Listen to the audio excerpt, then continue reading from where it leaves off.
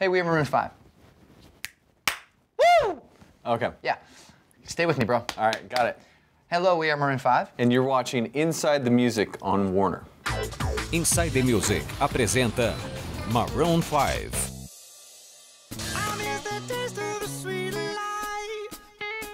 On the fourth record, we swung very far into the electro-pop, sort of very fun, carefree elements. Like our last record was like, yay! And this record's like, yay.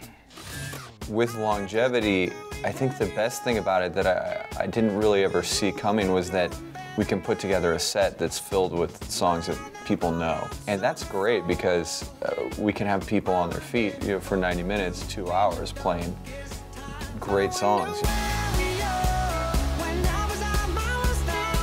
I want everything we do to be hits, but in the right way. You know, I don't think that we would just have something out there just because we thought it was a hit. There's plenty of songs that are hits that we don't like. But if it's super undeniable and it's a song that we think everyone's gonna love, especially the way that we do it, we want to have it on our record. And we can kind of tailor it to what we like and to who we are.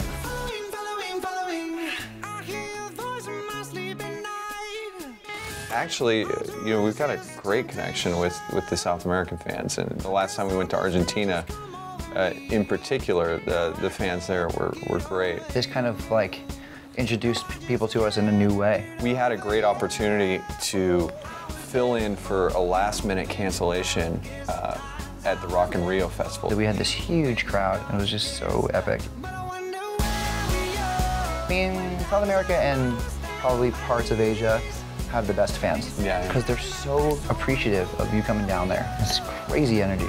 It's amazing. Yeah, can't wait to go back.